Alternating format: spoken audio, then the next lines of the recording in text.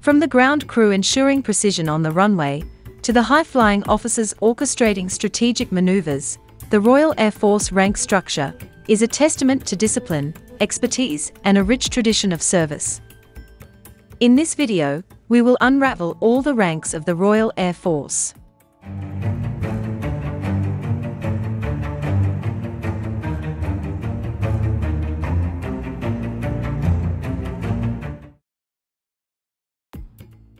The Royal Air Force operates on a remarkably efficient management framework, where every member is assigned a specific role and rank. The assigned rank delineates the degree of responsibility associated with their respective roles. Aviators in the Royal Air Force come under one of three rank structures: Enlisted Aviator, Non-Commissioned Aircrew, or Commissioned Officer.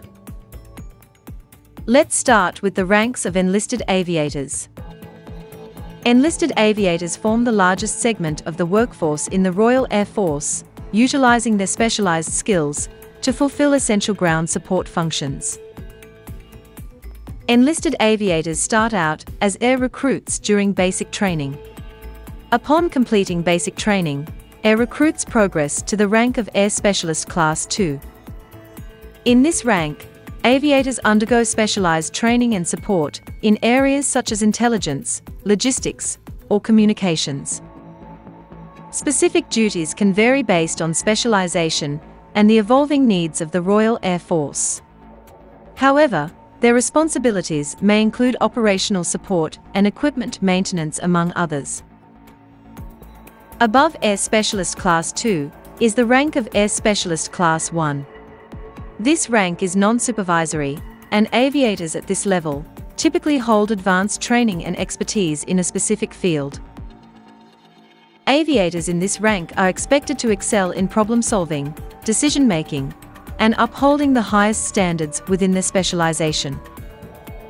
Collaboration with other units and continuous professional development are integral aspects of their responsibilities.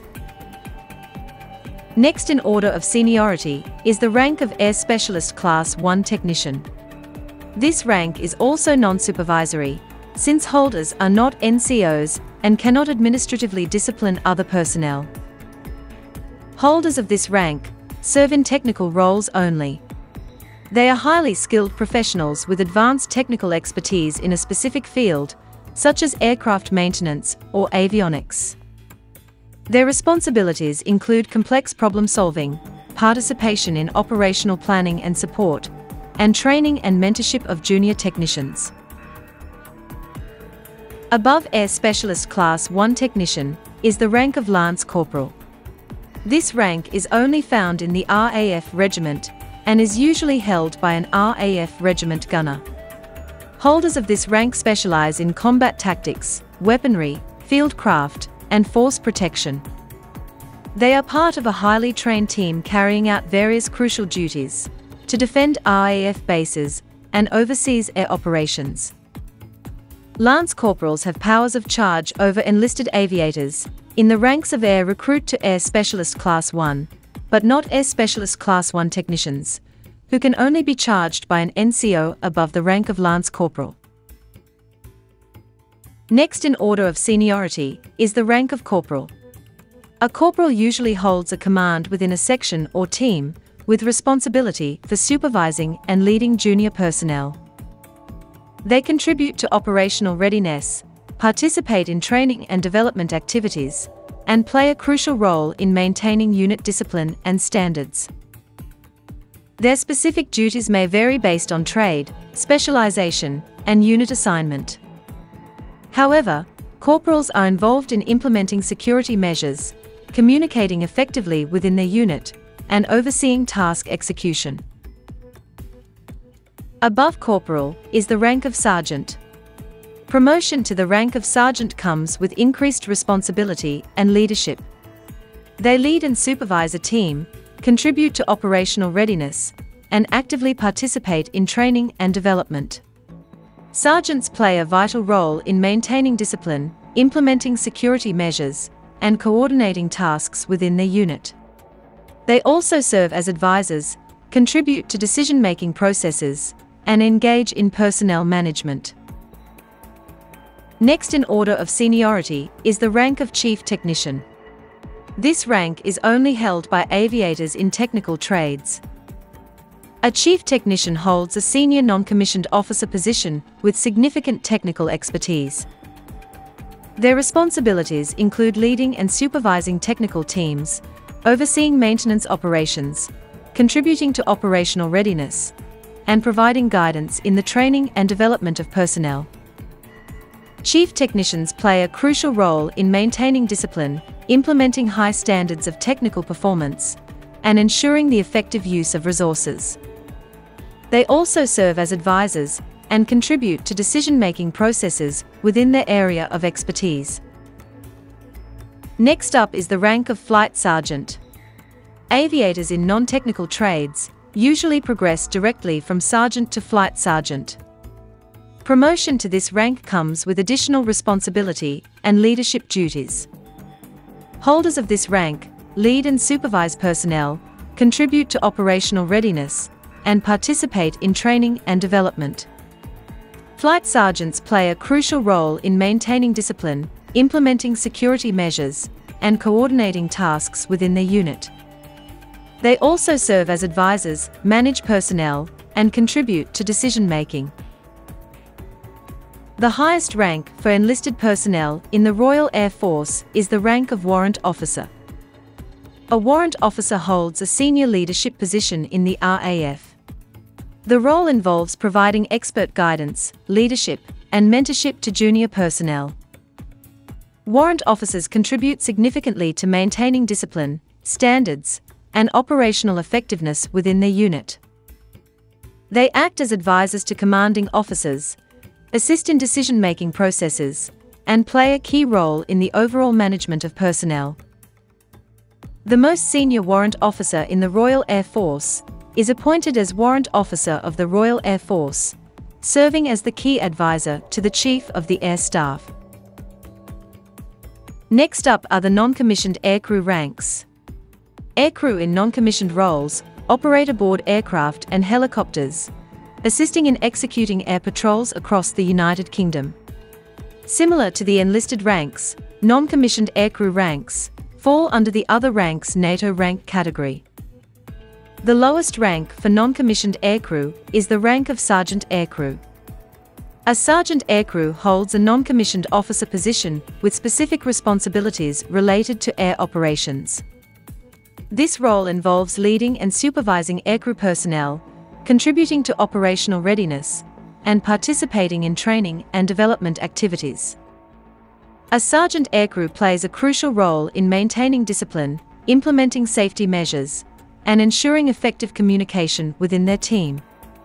They also contribute to the execution of airborne tasks and may be involved in mission planning.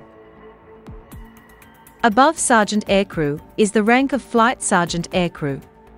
Holders of this rank hold a senior non-commissioned officer position with specific responsibilities related to air operations. This role involves leadership, supervision, and contribution to the operational readiness of aircrew personnel. Members in the Flight Sergeant Aircrew rank play a pivotal role in maintaining discipline, implementing safety measures, and coordinating airborne tasks within their team. They also guide training and development, contribute to mission planning, and participate in decision-making processes. The highest rank for non-commissioned aircrew is the rank of Master Aircrew, which is equivalent to the rank of Warrant Officer. A Master Aircrew holds a highly skilled and experienced position within aircrew personnel. This role involves leadership, supervision, and the highest level of proficiency in air operations. Master Aircrew members contribute significantly to maintaining operational readiness, providing expert guidance, and participating in decision-making processes. They play a crucial role in discipline, safety implementation, and coordination of airborne tasks within their team. As seasoned professionals, Master Aircrew are involved in training and development activities, ensuring the continual advancement of their team's skills. Next up are the commissioned officer ranks of the Royal Air Force. Commissioned officers are the RAF's equivalent of a management role. They start their career in the Royal Air Force as officer cadets during initial training at RAF Cranwell. Upon graduating from initial training, they are commissioned in the rank of pilot officer. Holders of this rank typically undergo training in both general military duties and specific responsibilities related to their chosen specialization. Pilot officers may initially focus on developing their flying skills, gaining experience, and fulfilling various support roles. Above pilot officer is the rank of flying officer. The role of a flying officer involves transitioning to operational responsibilities, focusing on the development of flying skills and leadership capabilities. Flying officers may pilot aircraft or serve in various non-flying roles, contributing to the overall effectiveness of RAF operations. They are expected to undergo continuous professional development, adhere to military standards, and demonstrate leadership qualities. Next in order of seniority is the rank of flight lieutenant. A flight lieutenant plays a crucial role in the leadership and management of air operations. Responsibilities of flight lieutenants include commanding and coordinating activities within their unit, ensuring operational readiness, and contributing to mission planning. They may lead teams of personnel, oversee training and development, and participate in decision-making processes. They also play a vital role in maintaining discipline, safety standards, and effective communication within their unit.